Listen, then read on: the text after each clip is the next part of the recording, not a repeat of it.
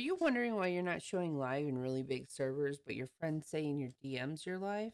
Well, this is how you're going to fix that.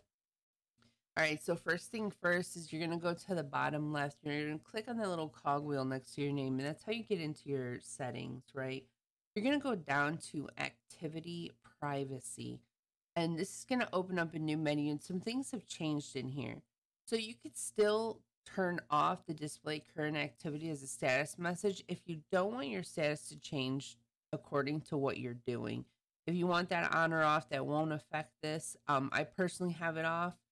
But the next part is what's important. Share your activity status by default when joining large servers. And you need to have this on. And whenever you join large servers, it will have your activity per streaming. You have to turn this on in order to appear in the live section of a Discord. I believe the number is 500 plus members, makes it a large Discord.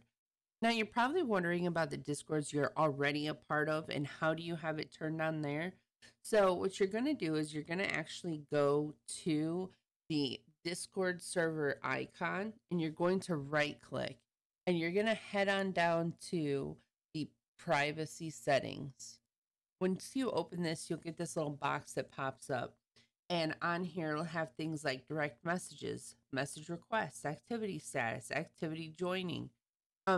Make sure your activity status is turned on. It was turned off by default when Discord did this update, and that is what's preventing you from showing in the live section. Activity joining, be careful about this because if you do have it up to where they can see what game you are playing, this allows anybody from that server to go ahead and hop into your game. So if that's not something you want, make sure you keep activity joining turned off. I really hope that if you're having any issues with your Discord, showing you in big servers that you are live, that this works for you. If this is not what's working for you, it could be one of the many other things like your Spotify is connected, you have a custom status, you are connected through your mobile phone. I guess that's been affecting some people.